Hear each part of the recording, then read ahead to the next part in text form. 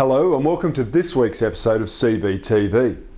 Now, following on from my blog comment last week, it seems we have another example of a crisis in our welfare system. Omar Halabi, a 19-year-old from Sydney, has been claiming the disability support pension for the last 3 years. Now, recently, he was given a good behaviour bond for taking part in last year's riots in Sydney, where he damaged a police car. And as the Daily Telegraph reports, and I quote, "He has no trouble smashing police car windscreens with milk crates, but it seems Muslim rioter Omar Halabi is not fit to work." End quote. Now, you add this to last week's case of the restoration of the disability support pension to an Australian man living overseas who did not meet Centrelink's residency requirements, and it starts to build a picture of how entitlement and lax management can diminish the integrity of our welfare system.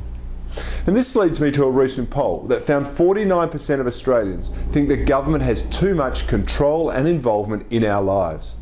This government in particular is constantly trying to tell us what we can say or do, setting up rule after rule to try and protect us from ourselves.